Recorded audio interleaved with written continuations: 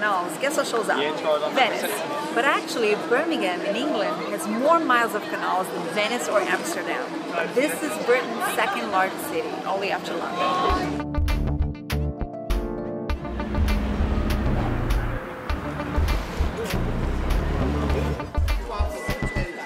Hello everyone, today I'm bringing you on a walk to the main areas in the city center of Birmingham in England. You're going to be able to see what are the things to do in Birmingham and how you can enjoy this city.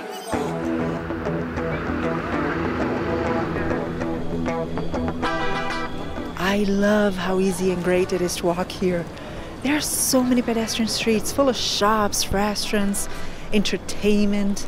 Everything seems to be interconnected and easy to reach.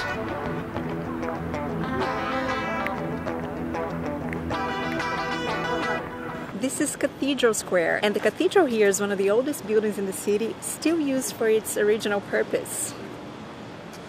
The construction finished in 1715, which makes this more than 300 years old. And until 1859, they used to bury people here in the churchyard. More than 60,000 people were buried here. During summer, Broomies relax on the grass, enjoy the sun. It's nice. So now let's walk to another nice square in town, Victoria.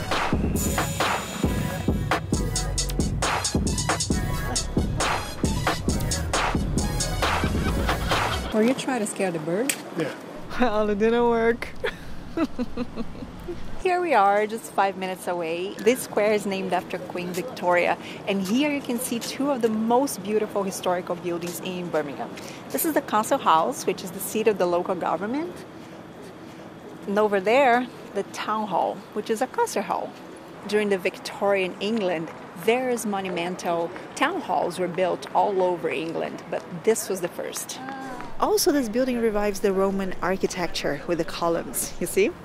And it was the first significant construction in the 19th century to do that. Museum and Art Gallery. Look at that, free entry. This is New Street, one of the most famous streets in Birmingham. If you go straight here, you arrive at the Bullring, which is a major commercial area. Actually, that's where we're ending this downtown tour later. But first, look at this now, Centenary Square. 3 very important and modern buildings. Symphony Hall and the Convention Center over there. And right here, the library.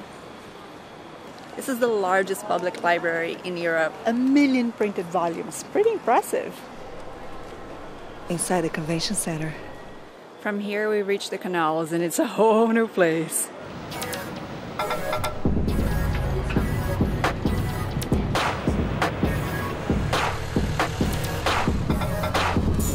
To explain the importance of the canals here, let's go back a few centuries. Birmingham was in the heart of the Industrial Revolution, which led to trades, to growth, and as a consequence, all this that we see today. The canals saw the beginning of it all and contributed for that. So traditionally, they were associated with this industrial past, but look at it now. It's one of the nicest areas in Birmingham. This is how it was in the beginning, and with all the changes they made, how nice it became. You can come here for a stroll, to enjoy a nice meal, for a canal cruise.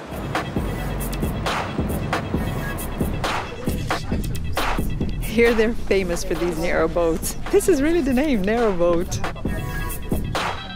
We're going for an hour-long tour.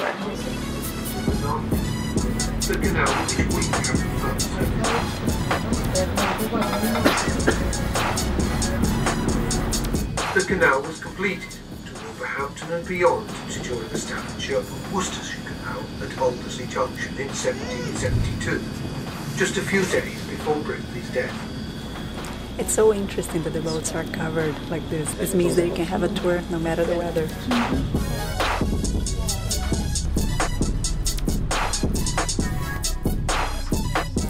Look at how narrow this passage is here. Now I understand why the boats have to be narrow. The audio guide explains what we're seeing and how the canals were used.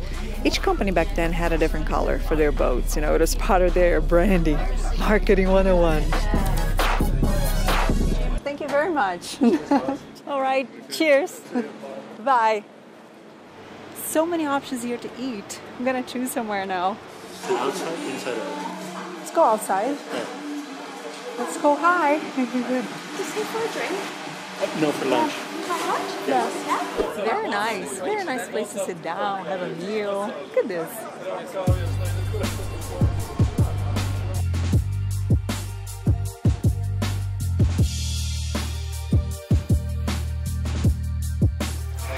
They have Balti here.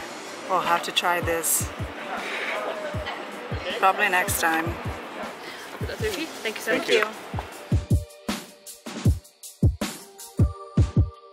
Thank you. You got 2 beef patties. Wow. And it's juicy. Yeah. Oh yeah. This is huge. Our first meal in Britain had to be fish and chips.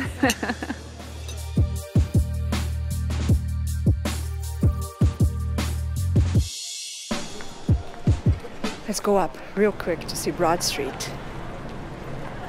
This is Birmingham's Party Street, where bars, restaurants, pubs are located. How lovely is she? Very.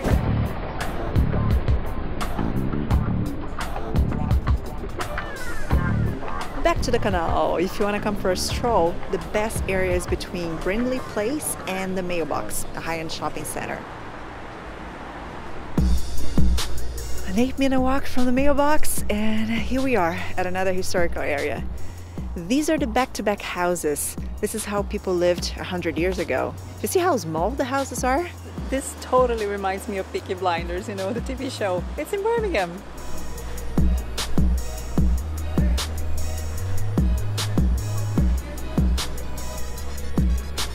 There are only 11 of these remaining here in Birmingham. And they did something so cool. They opened up 2 of them for people to stay, like an Airbnb.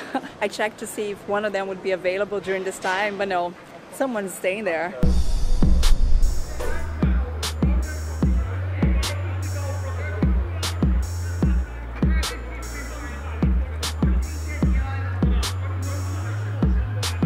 We're almost ending the tour, and some people will say I saved the best for last.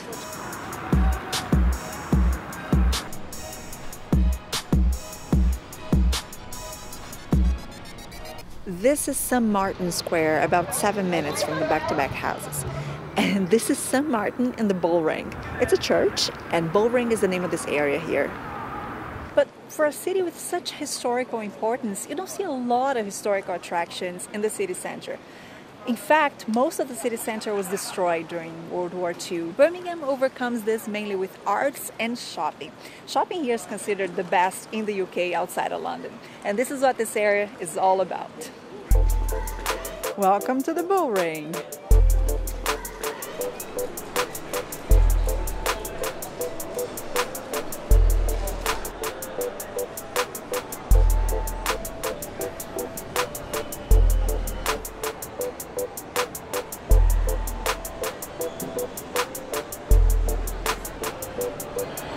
I just saw a jewelry store there, and remember, Birmingham is also very famous for jewelry. Actually, 40% of the jewelry in the entire UK are made here.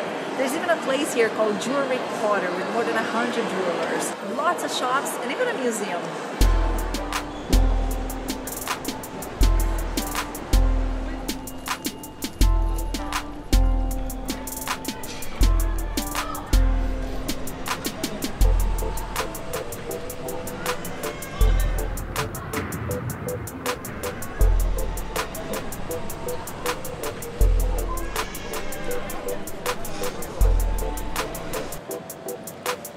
When you hear Bullring, what comes to mind? A bull, right? There he is, the symbol of Birmingham. An important British newspaper, The Independent, recently listed the world's top 10 public works of art, and the Bullring Bull is right there. Bullring is a major commercial area of central Birmingham. You know, in one shape or another has been a market basically since the Middle Ages, and today it is so full of shops here. Outdoor, indoor, there's an open market.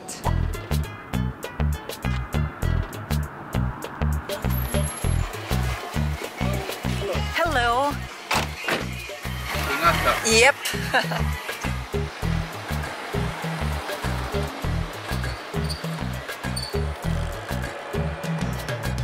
So to close the day, we left the city center and came to an area here called the Balti Triangle, which is famous for Balti, of course. This is a dish inspired by dishes from India and Pakistan, and Birmingham is actually considered the Balti capital of England, as the dish was invented here in the 70s. There are some 50 restaurants where you can try this here.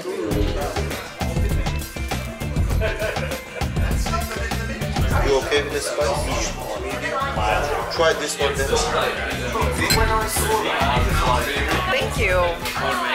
Okay, thank you.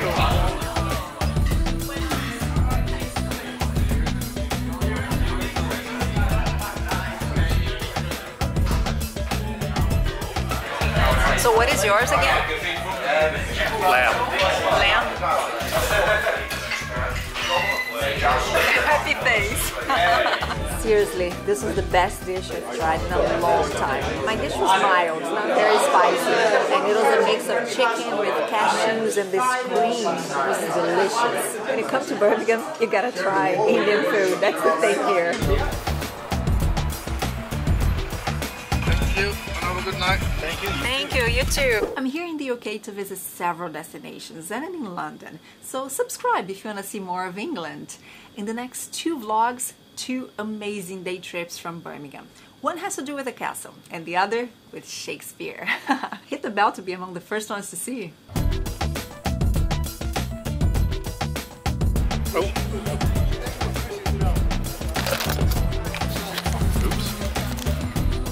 It is so cool to be here and seeing these historical houses, especially if you watch Peaky Blinders, because the show is in Birmingham. But you know, don't worry, you can actually understand what people say here. Their accent is not that strong.